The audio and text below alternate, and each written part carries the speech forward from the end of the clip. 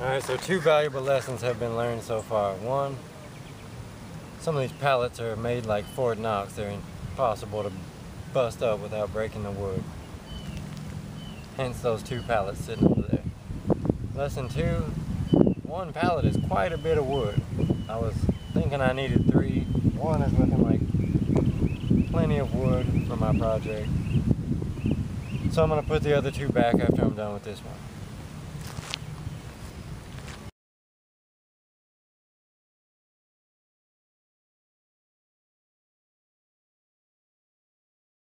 So I've decided to make a cat house for my pallet project. People call them different things: cat condo, cat house, cat tower. Anyways, they're the things you'll see in a pet store that are different heights, different sizes. They'll have rope columns and carpet and things for the cat to scratch on and climb on. A little house up top for them to sleep in. So anyways, I found this in a stack of pallets, this gem right here. I cut it up to different sizes. This here I'm going to use as the base. It's got these cross beams, which will lend pretty good support, I think, for the columns, which I'm going to use the cross beams from my pallet. 3 of them is my plan as of now. These are going to be wrapped in rope to give it that finished look.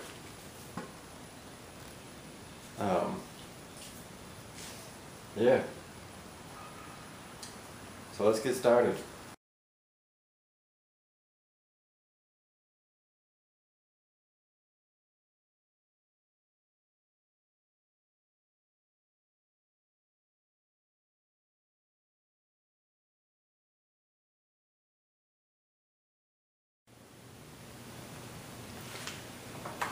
Alright, so here's the plan as of now. I think I'm gonna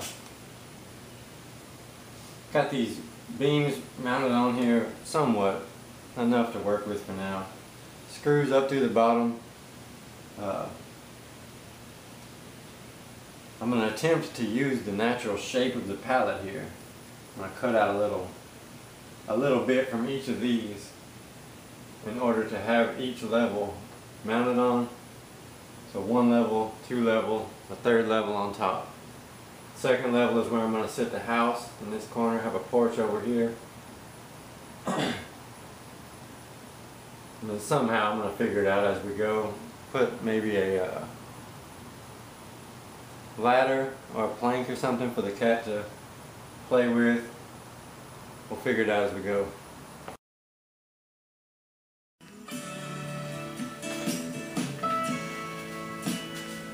Alright, so like I said, these are going to be wrapped in rope of some sort. So I don't need them to look too polished or anything. I'm just sanding them off a little bit just to make sure there's no splinters that'll get the cat.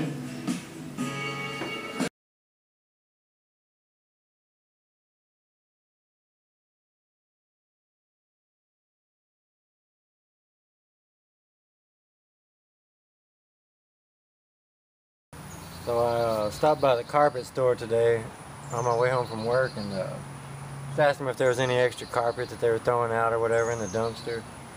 Told me to help myself. Simple as that. I was going to consider going and buying some, but I got a couple rolls of different kinds for free, so nothing wrong with that.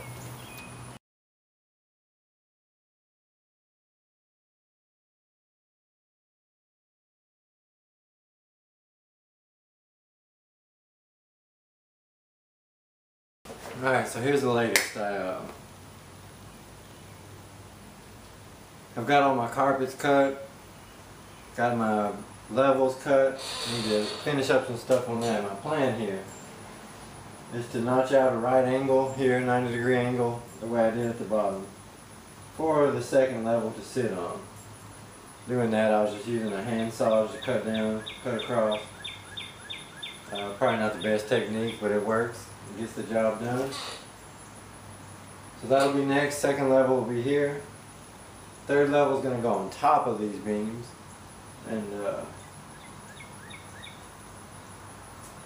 that's where the house is going to sit. I'm about to get to work on the house. We'll see how that goes momentarily.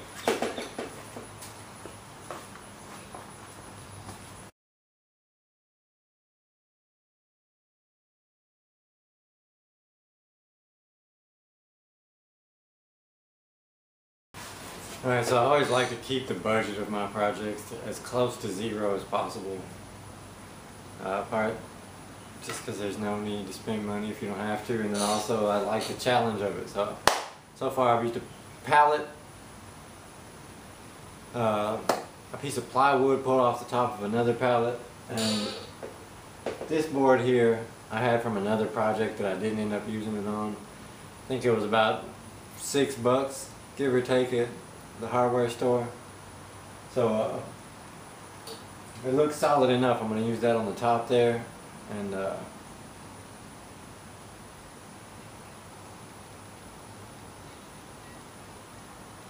going to start putting it all together. Got to put the carpet on these other two levels and start hooking it together.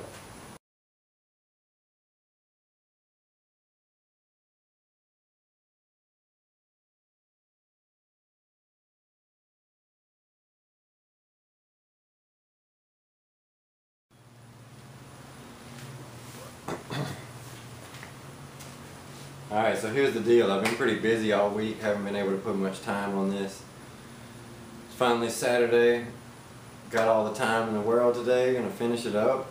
Got a lot of work to do, but I'm looking forward to it. And it's incredibly hot today, so that ought to make it fun. It's about 10,000 degrees, I think. Just gonna deal with it, break a sweat, make it happen. And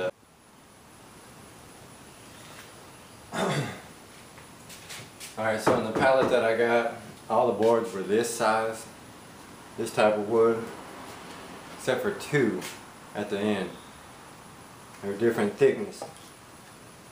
So right now I'm cleaning up these two wider boards, which are really dirty, covered in this and that. So I'm just planing off a couple levels.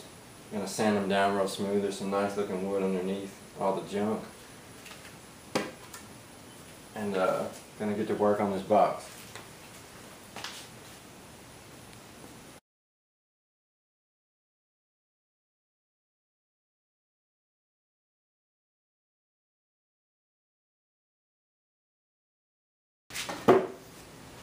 For the box up top of the house, I'm going to go 2 boards tall.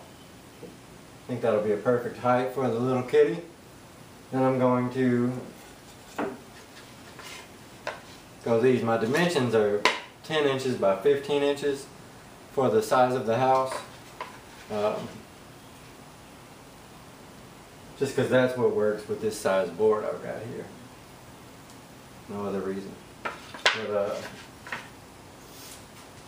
I found some of this scrap wood that I'm going to cut off pieces to go in each corner to brace this box.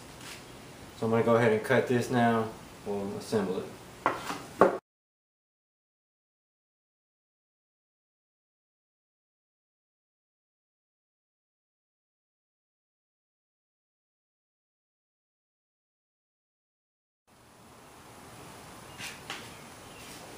Alright, so I just finished putting the box, 3 walls of it together. Bam, right there.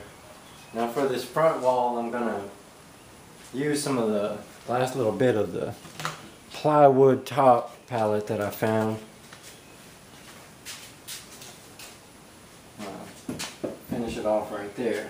So I just got to measure, cut out a space here, cut a hole for the door, and that'll be that for this step. So I was just about to go ahead and cut out the front of this and cut the door out, and I realized I want to wait because I'm going to put the roof on in that direction. If you can imagine with me here for a second. The front of the house is going to face the V of the roof, the door here. So I want to wait and go ahead and cut out one piece of wood that accommodates that entire space, the pentagon shape. So I'm going to put this on the back burner for a minute, make the roof, get an accurate measurement, slip it in to fit just right.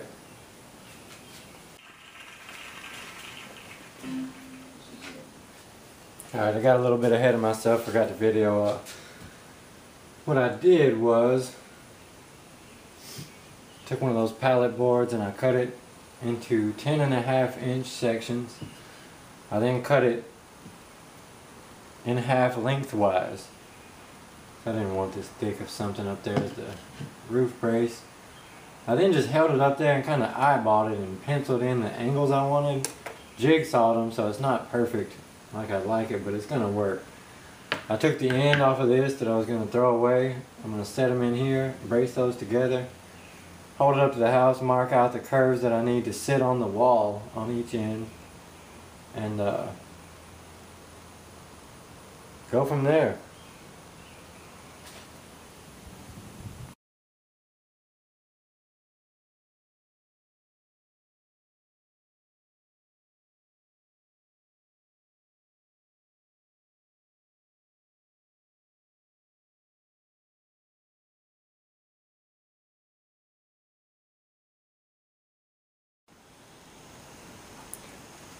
So I thought I had the camera rolling, but when I went inside to show what had happened, I realized it wasn't. I hit my finger with a hammer real good, and there's like see if you can see.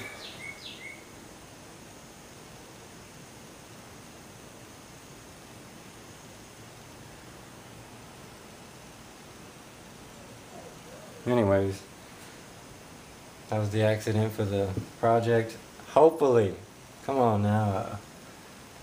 It hurt, not gonna lie.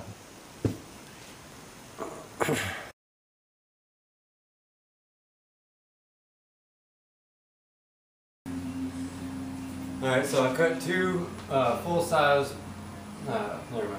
I took two pallet boards without cutting them at all, just the size they were, wrapped them in carpet. For these here, for two reasons. One, it's going to be a ramp for her to run up to the second tier here. Also, just for extra support there on these. And so far, this one I just tacked in with a hammer. I'm going to go back and put a screw in to really mount it on there good. This one I have not yet, so bear with me.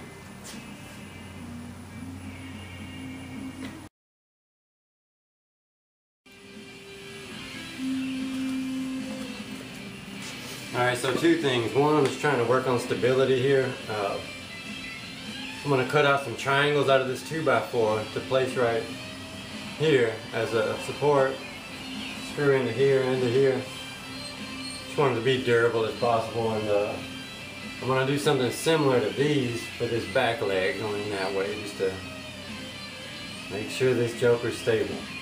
Bear with me.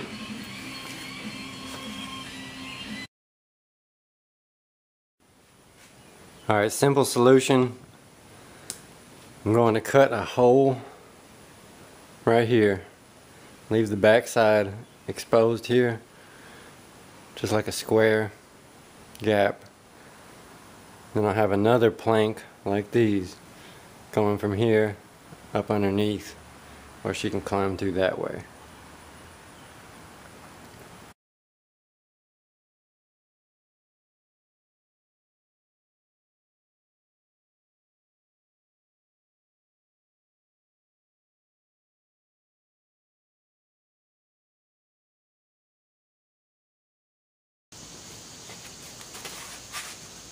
Alright, so I broke down and bought this sisal rope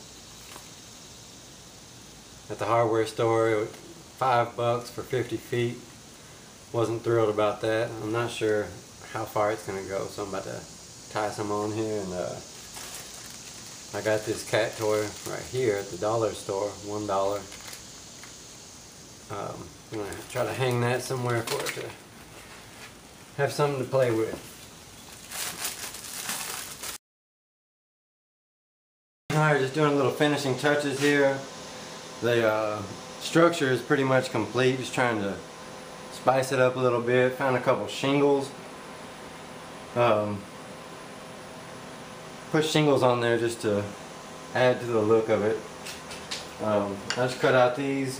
These were left over from a former project. Scraps. Just to put on a little doorway.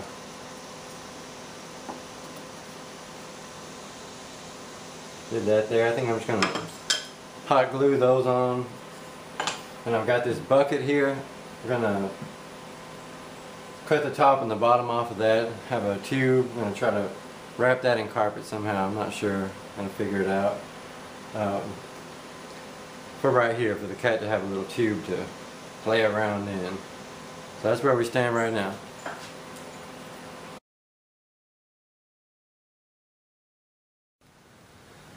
Alright, so here's the latest. Wrap that bucket in carpet. Put a screw down through here in the top, and then a washer and a bolt on the bottom side there. As far as this rope is concerned, that one roll I got made it up that one little area. So that'll be a good scratching post for her. Maybe also a way to climb up here. I can't wait to see. I haven't showed it to her yet. So I'm just going to hang that toy, finish this thing up, and bring out the cat. Here's our finished product. Catsby Manor. Sometimes called her the Great Catsby. So obviously this is her house. We'll take you on a little tour of the place.